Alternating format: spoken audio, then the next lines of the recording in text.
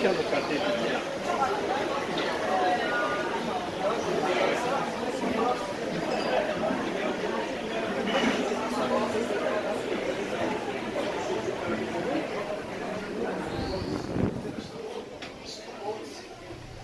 spanning subspaces associated to the E1 and E2 irreducible representation, and they can be selectively tuned by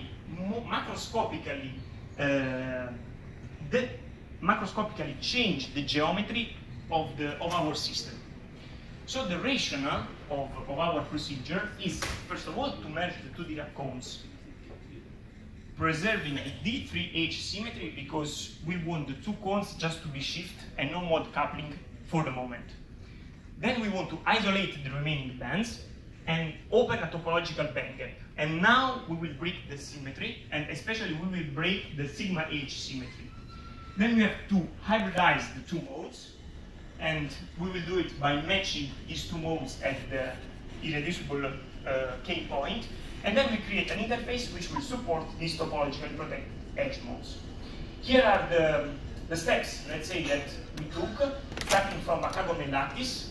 We drilled through holes in the plate, so now we are preserving the symmetry. In order to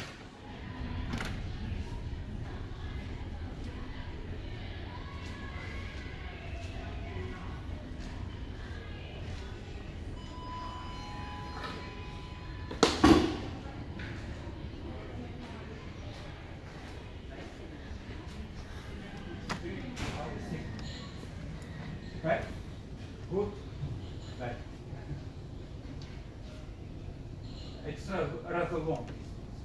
Where R is radius of this circular area.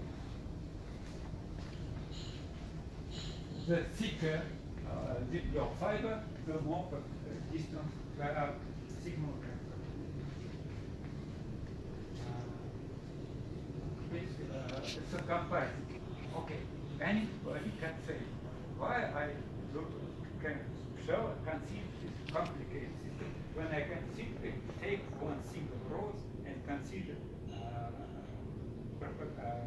mode which in T have no decay, have no leaking, but this mode exists below white line. You have circular area, and you see that imagine what this behaves completely different. It's for single root, and that is for circular area.